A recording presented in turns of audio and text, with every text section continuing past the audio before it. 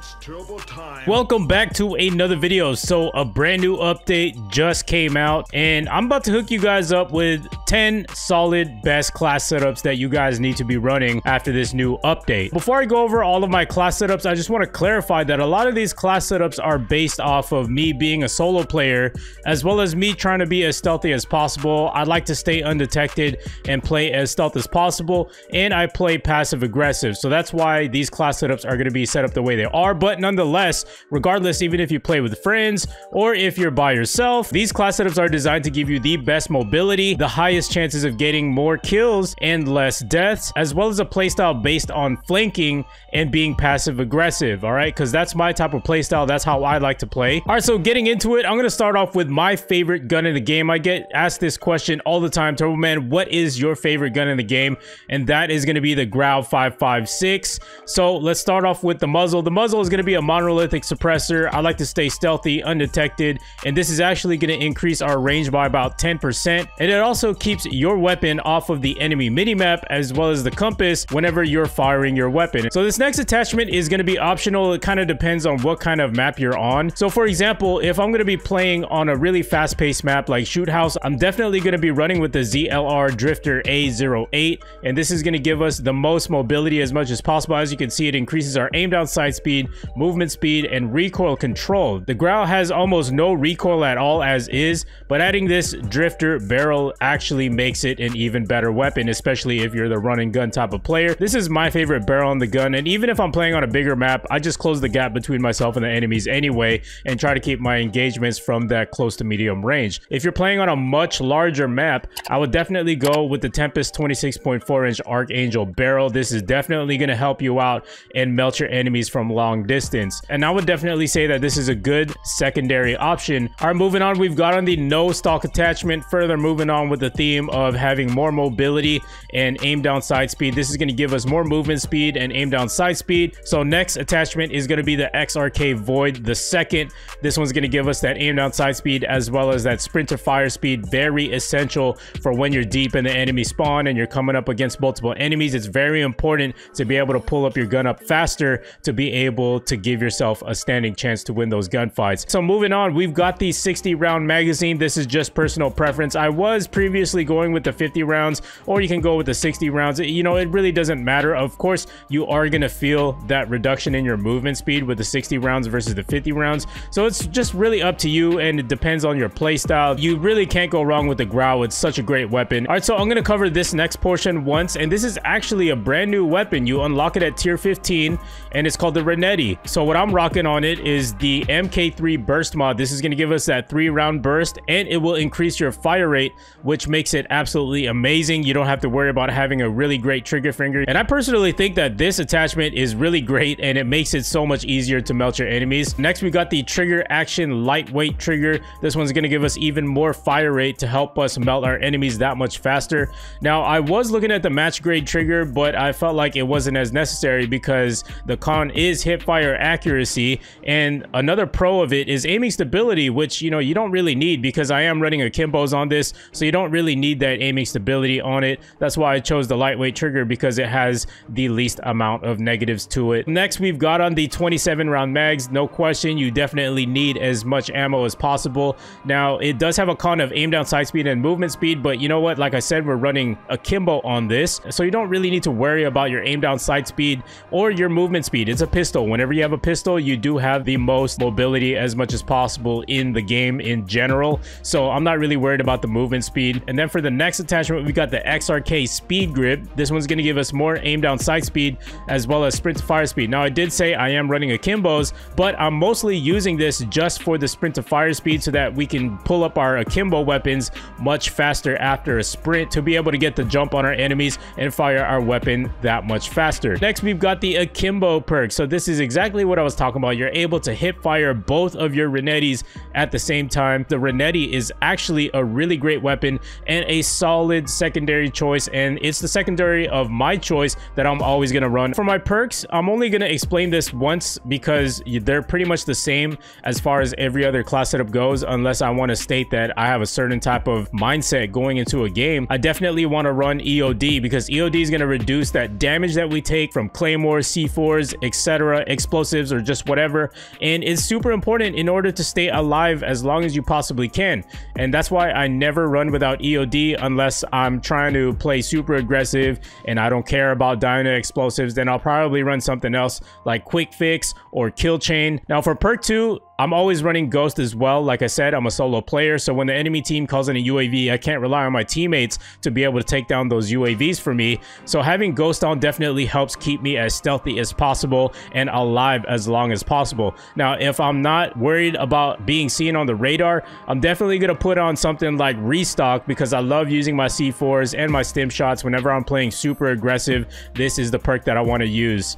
All right, so for perk 3, I'm using Tracker. Again, I'm a flanker, and I like to hunt the enemies down. So being able to see their footprints definitely helps it make it easier to go ahead and track down my enemies. All you got to do is literally follow the footsteps, and it leads to the enemy. And it's super helpful, especially in areas where you're all alone and you're just seeing footsteps everywhere. It helps put some direction in where you need to go, and that's why I really like Tracker.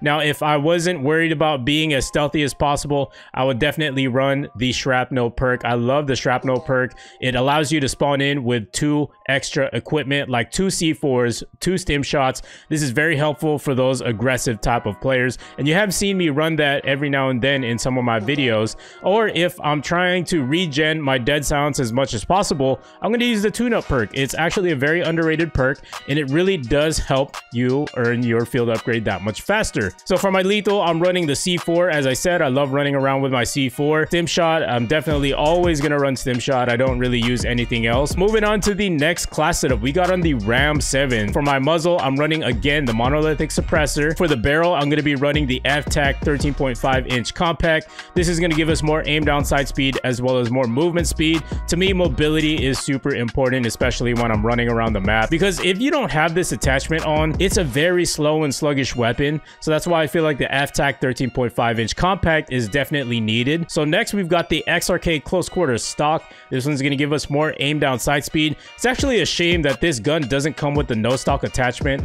Otherwise, I would have put it on there. But this one will give us just enough aim down sight speed to be able to pull up our weapon a lot faster. And that's exactly what I'm looking for with this class setup. Next, we've got in the rear stippled grip tape. This one's pretty much the same thing as the XRK Void. It gives us more aim down sight speed and sprint to fire speed. Now, the ammunition, this was actually buffed a couple months ago. So with the fast fire rate of the Ram 7, I definitely do recommend putting on the 50-round magazines on this. So that is my Ram 7 class setup. So next, we've got on the MP5, man. The MP5 is just absolutely beautiful, man. It's just great all around. So for my barrel, I'm using the monolithic integral suppressor. This one's going to give us sound suppression and bullet velocity. Now, again, I want to stay as stealthy as possible. That's why we need sound suppression. Now, the bullet velocity is also a key feature about this attachment. It's going to allow your weapon to fire your rounds a lot faster, which is very important in melting your enemies, and that's why I really like this attachment right here. Next, we've got the FTAC collapsible stock. So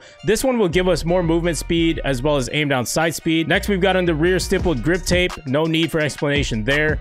For our ammunition, we've got the 45-round magazine. I feel like this is actually better than the 10mm auto 30-round mags. Yes, it does give you that damage and range pro, but it actually was nerfed and it just isn't as viable as it was before. So having those 45-round mags definitely will help you out, because if you're trying to melt multiple enemies at a time, it will give you less of a reason to have to reload your weapon, and you won't really need to worry about that. You can go on longer streaks, get on chain kills, and that's why I really like the 45-round mags. The final attachment is the Merc foregrip. I feel like this is the absolute best attachment you can put to control that recoil. So this attachment is basically just going to help the MP5 be a laser from distance, as well as for those close range engagements. It does give you a hip fire accuracy pro, so it's also great for close range as well. That's why I like the Merc foregrip. All right, moving on, we've got the M4A1, a very popular weapon. So I have different M4 setups and for different purposes,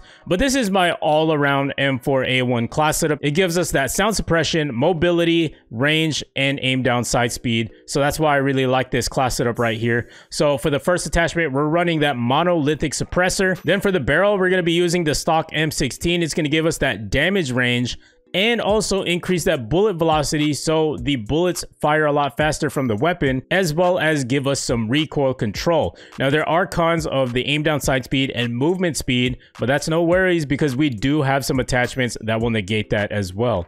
Moving on, we've got the no stock. So this is what's going to negate the barrel attachment. It's going to give us that movement speed as well as aim down sight speed. So essentially it is negating whatever negatives that the barrel came with. Now it does have a con of recoil control, but that's what the barrel is for, because it also gives that recoil control, and you barely notice it anyway on the M4. Next, we've got on the rear stippled grip tape, and for ammunition, I've got on the 60 round magazine. This is all personal preference. You can run whatever you want to.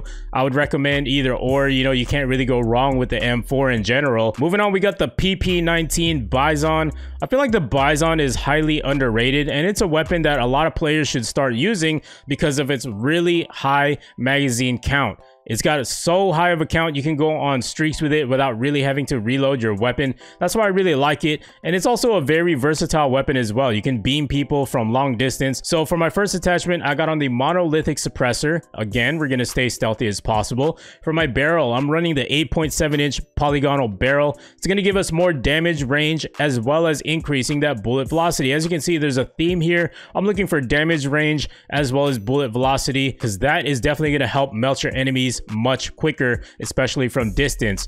Now there is a con of aim down sight speed, but that's why we've gotten the Corvus skeleton stock. This one's going to give us that aim walking movement speed so we can strafe left and right in those gunfights, and it also does give us that aim down sight speed. Now if I was playing on a map like Shipment or Shoot House, I would definitely run the no stock attachment, because a lot of your engagements are going to be super close quarter. So having the no stock on it, you're not really going to have to worry about the recoil control, because the enemies are going to be like right in front of you, so you shouldn't have to worry about controlling that recoil. Next, we've got on the sleight of hand perk. For me personally, this is a personal preference. I feel like the Bison reloads quite slow, so that's why I've got on the sleight of hand perk to help me reload faster. Then for our rear grip, we've got on the stippled grip tape. Next, we've got the Kilo 141, one of my personal favorite weapons in the game. For our barrel, we're running the Singarm's Arms Whisper. This one's going to give us that sound suppression as well as bullet velocity. That's why I like this attachment right here. We don't need to run the monolithic suppressor, because this attachment already gives us sound suppression,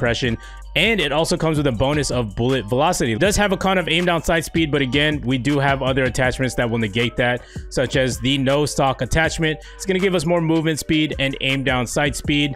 Now we do have the rear stippled grip tape as well, and the 60 round magazines on this. And the great thing about the Kilo is that you don't need sleight of hand. It reloads fairly quickly, and that's what I like about the Kilo. And then for the underbarrel, I'm running the Merc foregrip again for the same exact reasons. Okay, moving on, we've got the MP7. I actually just made a video on this. It's my previous video. If you haven't seen it, go ahead, check it out. Now the MP7, I do have to say, I think it's going to become one of the new meta in the game, meaning most effective tactic available, that you're going to see a lot of players be running, because the pro players are starting to use the MP7. So that means that a lot more players are definitely going to be using this gun. So for my attachments, I got the monolithic suppressor. FSS Recon is going to give us that damage range, bullet velocity, and recoil control. This weapon literally has zero recoil, especially from long distance. And then for stock, I'm running that no stock for more mobility. Rear grip, I'm running that stippled grip tape.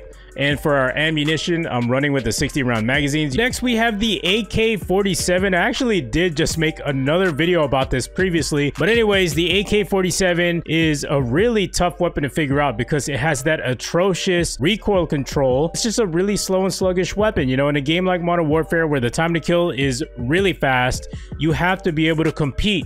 So I came up with this class setup right here. First, we've got on the monolithic suppressor. Then we've got the 8.1-inch compact barrel. Then we've got on the no stock attachment, and this is the attachment I wanted to talk most about, which is the 5.45 30 round magazines. It's going to increase that fire rate and recoil control. Now, this actually was buffed recently, and this new buffed attachment actually makes the AK-47 a faster time to kill versus the M4 from the same exact range. And that's why I highly recommend to put on this attachment on the AK-47. You cannot roll without it, and it definitely makes the AK-47 super competitive. Next, we've got on the Merc foregrip. This is going to greatly help us control that recoil control, and also give us that hip fire accuracy that we need for those close quarter combat situations. All right, moving on to the Uzi. This is also one of my favorite SMGs to use that was recently buffed. But let's go over the attachments first. We've got on the monolithic suppressor. Then for our barrel, we got the FSS Carbine Pro. It's going to give us that damage range, bullet velocity, as well as recoil control. For stock, we've got in the no stock attachment. For rear grip, we're running with that stippled grip tape. Now, this is the main attachment that you want to use on your Uzi. It's the .41 AE 32 round magazine. This one's going to give us more damage as well as more range. So you're able to actually get a 2-shot kill with this weapon up to 20 meters. Then it's important to put on the stopping power rounds to give you that 2-shot kill, and it makes it a competitive weapon versus the MP5. If you haven't tried it yet, don't knock it till you try it. Trust me, I've hand tested this in a private match and it definitely is a 2-shot kill. For my last class setup, this is the M13, another one of those weapons that Infinity Ward has decided to buff. They didn't buff it recently, but they did buff it over the months, and I figured I would include this in one of my 10 best class setups because it's also a very underrated weapon. It's got the fastest fire rate in the assault rifle category. So for my barrel, I'm running the Tempest Cyclone. It's going to give us that sound suppression as well as that bullet velocity. Then for our stock, again, we're running the no stock attachment. Then for rear grip, we've got on the stippled grip tape.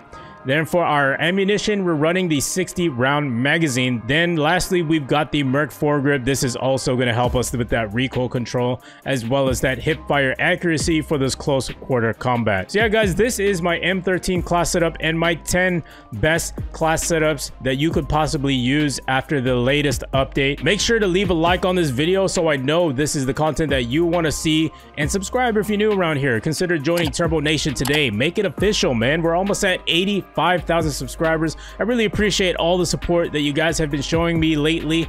And yeah, I hope you guys stay safe, and I'll see you guys in the next video, man. Peace.